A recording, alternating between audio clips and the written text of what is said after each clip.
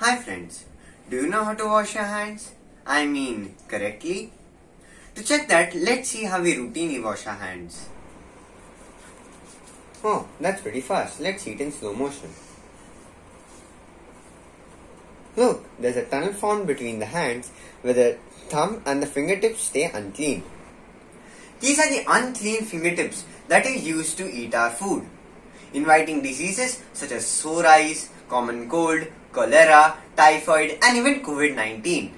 This makes correct technique of hand hygiene very important. Let's see the 6 steps of hand hygiene given to us by WHO. Palm to palm, palm to back with interdigital spaces, fingertips, knuckles, thumbs, and finally the wrists. Requesting you to at least add washing your fingertips and your thumb to your daily hand washing practices. Please note that this technique that you learned just now is more important than the material that is used. The materials that could be used are a bar of soap, which is used at homes, the liquid soap, which is used in routine hand washing practices, the alcoholic hand rub, which is used in hospitals and is not recommended for children.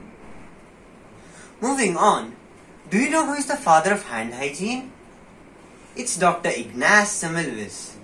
He was a gynecologist in the 1840s who thought there are some invisible creatures on the hands that are causing the death of pregnant women during deliveries. He came up with a very simple idea.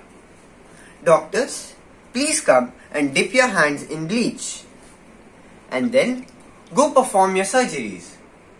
The death rate drastically reduced. Today, I have become a hand hygiene trainer myself. Would you like to join me? Click the link in the description below and join the venture Hand Hygiene Each One, Teach One and become a trainer yourself. Thank you.